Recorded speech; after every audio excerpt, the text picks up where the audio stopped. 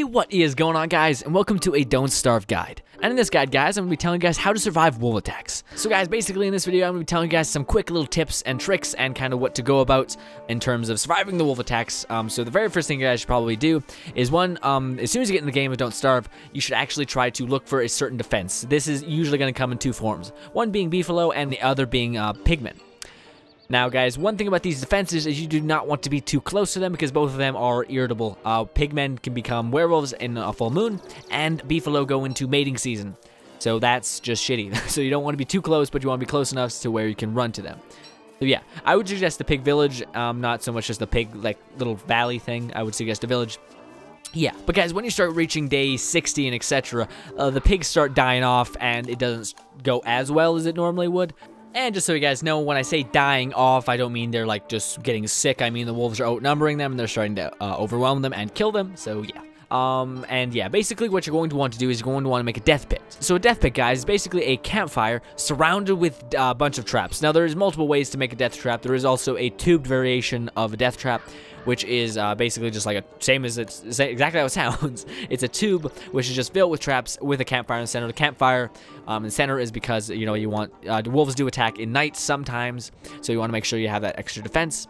And yeah, guys, something that works really well with dealing with wolves is a bee bomb. Or bee mine, sorry. And it's exactly what it sounds. It's not that pricey to make. I think it takes 6 bees, 1 wood, and 1 flint, which is not crazy. It's a bit pricey on the bees, but again, it shouldn't be too bad to make.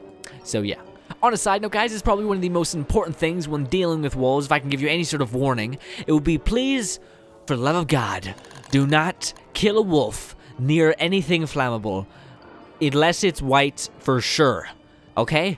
Because there's a variety of hound, damn it, yeah, it's hound, not wolf. I'm gonna say that wolf, though, because it's just, yeah. Anyways, so there's a variety of a hound that is called a fire hound. A fire hound, guess what, explodes in a burst of fire. So when you kill it, boom. If you're in the woods, whole forest, completely gone. For the love of God, do not make your death pit near anything flammable. In fact, if you want to make your death pit, make it somewhat near the pig village, or whatever your defense is, pig village or beefalo, whatever one you choose. I would suggest the pigs because I see they work better because they can dodge. And yeah, if you do the beefalo can die and they do take a longer time to respawn. So that's just my thoughts behind that.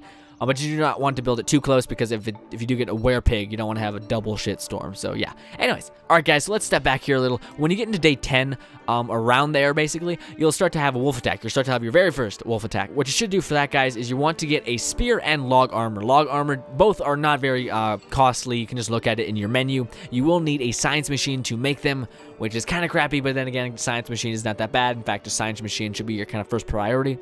And if you can't do that, you should you'll be hearing a tip at the end of the video, which probably will help you with that if you just don't want to do that. If you don't want to build a science machine, if you still haven't found out where you want to settle in, basically, my tip at the end will help you get rid of the wolves without having to build a base. So yeah, or a science machine. So guys, the best way to deal with a wolf, in my opinion, is a death trap. Now that I think about that, guys, this is after the fact, by the way. I'm not sure if a death pit is my forte, because I lasted 100 days without making one. Basically, I was set up right beside a pig village, and they just wrecked major face whenever I had a problem. They just take care of it for me, so that's my situation. Yeah. So guys, if I could lay it out for you like in like a plan form, it'd be to, this is how I did it, and I've survived for 100 days, so I'm not just a dude who's just talking shit. So yeah. Basically, I set up my camp near a pig village. Honestly, guys, a part of me kind of wishes I would have set up camp near beefalo because you can't always move pig houses to your base, basically, no matter what. So I kind of messed up on the choice. But anyways, so pigs do a tremendous job on defense, and they respawn after every day, so that's also awesome.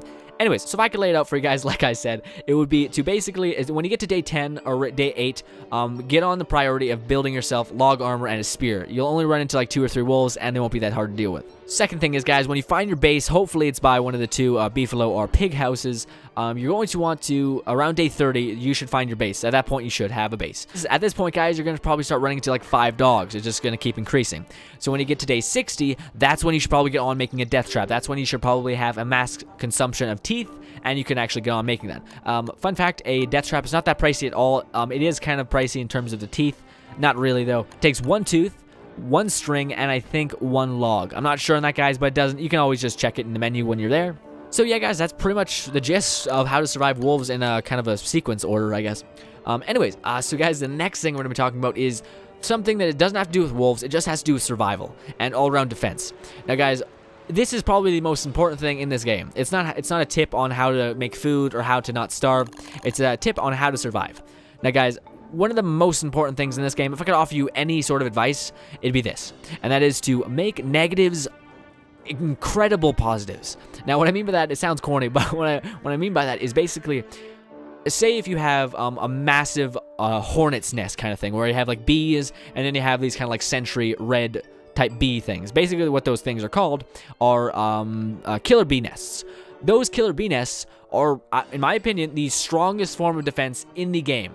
Mind you, when you have a lot of them. When it's only one, not really. But when you have like 5 and they're close together, oh yeah, that thing is super crazy. That thing could rip down deer clumps in a matter of seconds.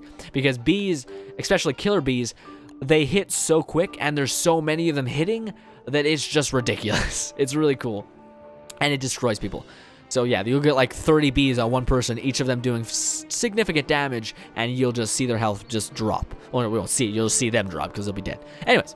Alright guys, forgot to mention this about the bees, but one of the reasons why it is also extremely good is that it lasts in winter and in summer. Now what I mean by that is, you guys probably like, what, bees don't last in winter? Blah. No, but the killer bees, the defender bees definitely do. The defender bees, which is the ones that are hitting shit, and the ones that you want, are going to live through winter. So yeah, it works winter. Anyways, back to making positives, or negatives positives. Woohoo! So yeah, guys, again, that goes for a lot of things. That goes for spiders. If you're getting chased by wolves, go by spiders, they'll probably get into it. If you go by, what do you call them, frogs, they'll beat the shit out of you, but they'll also beat the shit out of wolves, those kind of things, guys. So, again, that's my point. If you ever have, like, a spider queen, and you have deer clops, make them meet each other, make them brutally murder each other. You know, there's all sorts of things you can do to make a really shitty situation a lot better. So anyways, guys, that pretty much wraps up how to deal with wolves. Basically, death trap, log armor and a spear, and basically just basic defense in terms of beefalo and pigmen. Pigmen got me through 100 days. So yeah, guys, if you don't even want to spend the money on teeth for the whole tooth traps, you can always just set up camp right on top of, or not right on top of, but really close near the Pig King. So because what happens with that is each time you live or survive, the pig village itself will start expanding. I'm not positive on that. And on a side note, guys, if there's any sort of like don't starve veterans in there that are like crazy smart and have survived 1,000 days, please for the love of God, guys, tell me the best form of defense in your guys' mind. This is all my opinion, and yeah, guys, that's pretty much it. Hopefully you guys enjoyed this. It's real quick, real clean, real easy. I'm not sure what I'll do with editing. Maybe it'll just be quick and clean and showing you guys some quick clips, or maybe it'll be really intense. I don't know. Haven't really done it, guys. I'm kind of stuck on time right now. Also, this is the day in which I'm making this guide. I'm going to tell you guys it just because there might be a patch to come up, but there's currently no patch. I am actually playing the game on PS4 because it's free for PS4 users, which is awesome.